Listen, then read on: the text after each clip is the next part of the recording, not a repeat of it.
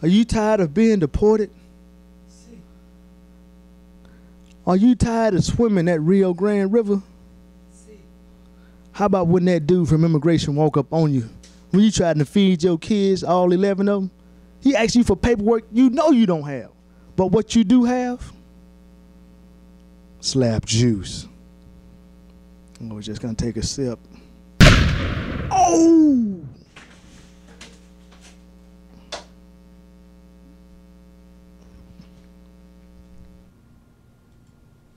$4:30 Saturday morning. They knocking outside your door. Good morning, good morning. You ain't trying to hear that 4:30 in the morning. You just had a rough night. You and the ladies been doing that horizontal push-ups and everything.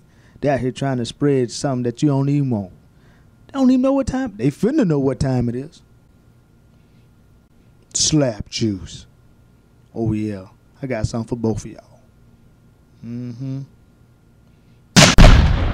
Get up off this post, partners.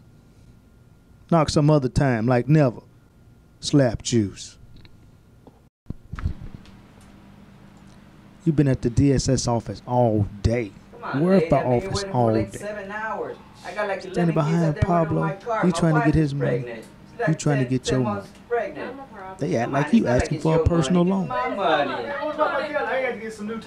You just want what's entitled to. Oh my God. Does anybody have any slap juice around here? I got some. I just happen to have some. Oh, thanks. You might hold it, my kid. So tired of getting smacked. This is the third. Handle your business, man. Let's see it again in slow motion. Pablo putting it on him. Terrible customer service. Slap juice. That's right, ladies and gentlemen. When your patience is at its end, or when someone needs a reality check, slap juice. We have 3 new exciting flavors: tequila, Kool-Aid, and holy water. To maximize your slapping experience, mix any combination and let the slapping take control.